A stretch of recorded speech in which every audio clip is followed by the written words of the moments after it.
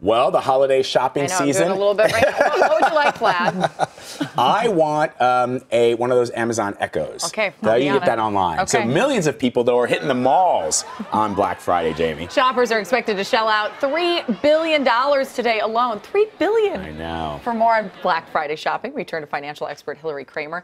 Hillary, you and I were just talking. I think what's so fascinating, specifically about this Black Friday, is you have millennials who actually like to go out to the stores and do this whole thing.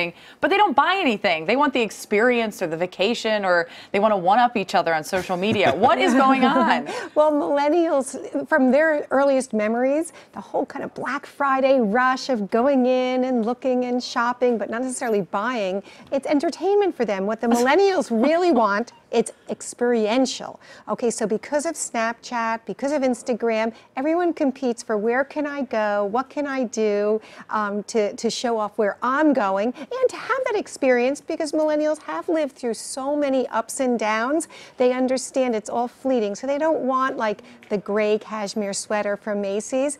They want to go on a trip. They want to go in Thailand. They want to go on a cruise. Good bang for the buck. So, you can see companies like Priceline actually having a very good holiday season, including maybe a good Black Friday. So kind of look outside the box. Something else very interesting is Trump has already started some new fads. Oh, really? Golf. Really? Okay. Golf. Oh, so golf. you're going to see Dick's Sporting Goods. They're already hinting that people are coming in for golf clubs, golf accessories, golf clothing.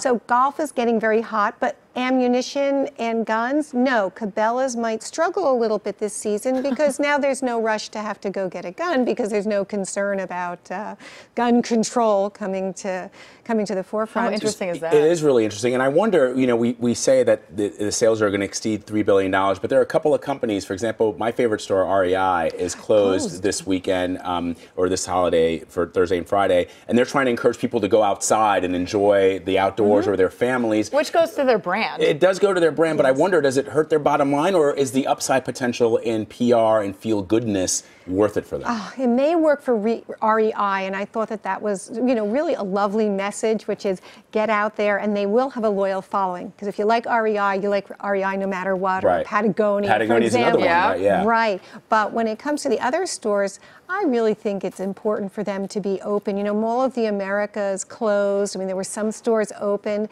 but really, like take JCPenney, they opened yesterday around 3 o'clock in the afternoon. They've done very well. Have they? Target opened at 6 p.m. They have said they've had some record sales come in. So it really does make a difference by opening up and being available. Well, I think it's interesting because the conversation when these stores went to open on Thanksgiving, it was like this backlash against them. Like opening up at 12:01. Exactly. Right? But then you hear from the CEO of Target, Brian Cornell, was on CBS This Morning this week, and he said the employees actually really get into it, and they want to be a part of it. It's all about the experience, I guess.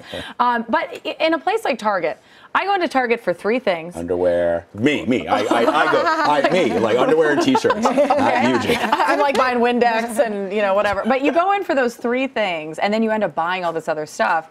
But when you look at online shopping, they also do very, very well. So how are we making the turn to online? Well, it is the year of online. 20% of every dollar that's being spent this weekend will be spent potentially even on Amazon, not just online. So we're going to see if Amazon's going to break some records. Online in general will see 4 times the amount of sales increase versus just general big box stores. We're hoping to see a 3.7% increase in sales over last year. Then we have Apple, for example. There's a lot of sales that take place online with Apple, and Apple has had some very nice discounting, which is very atypical for them. Yeah, why are you doing that? Yeah. Because they realize that maybe they can move the big item. Really, it's a very mature company if you think about it. So they want to move the 7, the iPhone 7. So why not offer a $100 gift card if you buy an iPad, for example? So that's the kind of special and promotion that they're using. Are most of the deals to be found around electronics, or because I feel like that's what people go. They want that big screen TV, or they want the Xbox or the 4K, baby. PlayStation 4K. Like, is that where you find the best deals? Yes, it is. It's about electronics. It's about that $150 television. Okay, so that is where we're seeing the real rush, and we're seeing the rush when the stores open. That's what they're going for. They're not running for the clothing. Right. They're not running for, the small stocking stuffers, even though there's some pretty incredible deals there in that sense, because it's finally the year of $5, $10, stocking Right. stuffers, because really a lot of, we haven't really had price inflation. We've Right. had price deflation, because for many reasons. And wages, statistically, and the numbers tell us that wages have risen. Now, I might argue that, but if you want to believe it, people feel wealthier. They also feel wealthier because their home prices are worth so Gas much more. prices are down. They're not Right. feeling the fact that it's only the last 2 weeks that mortgage rates have risen. They were still low until 2 weeks ago. Right. So everyone feels a lot richer. Look, the stock market's at an all-time historical kidding. high. No doubt. Everyone feels good. Everyone's shopping. There's a sense of all the uncertainty about the election, at least for now, For now, behind yeah. us. Right. And it should be a very, very exciting season. We're hoping it's healthy and happy. Well, I have to be honest. I was just in an area where there are a lot of stores, and the music was going. You feel so good. I'm like, You I'm just ready pull to out your buy. credit card. Exactly. This is what you do with your credit card. Everybody can have one. Hillary Kramer, thank Happy you so much. Thanksgiving. Thanks for coming in. Yeah.